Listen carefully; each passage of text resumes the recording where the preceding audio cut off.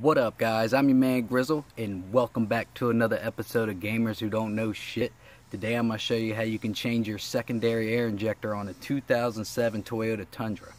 The lower liter engine and the 4.7, which is this one, both have the same type of air injectors. There's one on each side. The 5.7 liter is underneath the air intake. So if that's what you're looking for, then this video ain't gonna help you, because you're not gonna know how to take that air intake out. It's the same concept, same thing, but you'll have to take the air intake out, and there are dual injectors right underneath of it.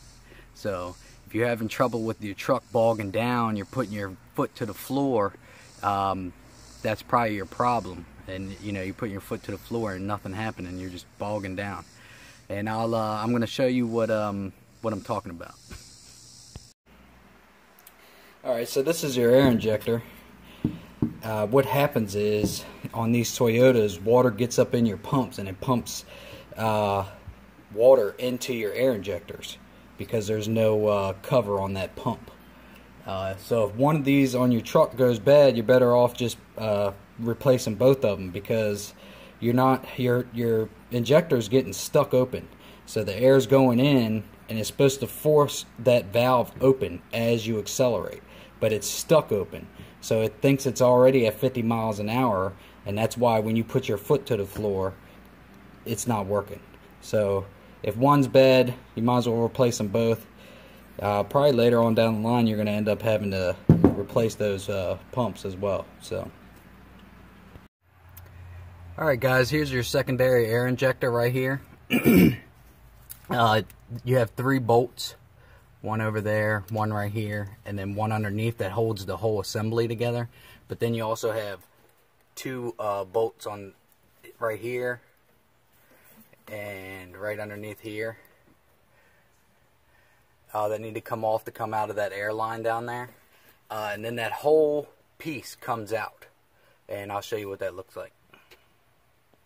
Alright guys, before you go ahead and pull this out after you got the nuts and stuff off, you're going to want to disconnect this connector here. You're just going to push down or pull up on the release pin and pull it out.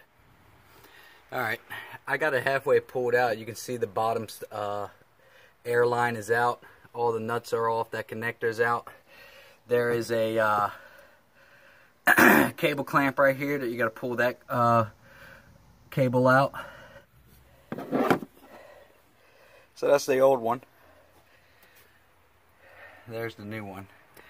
You could see these studs right here, that stud, and then you got one down here, that stud. That's what they mount to. Here's your air intake here, and then you have your connector that's going to go back into it. And you also have to put these studs that are part of this down into that line here.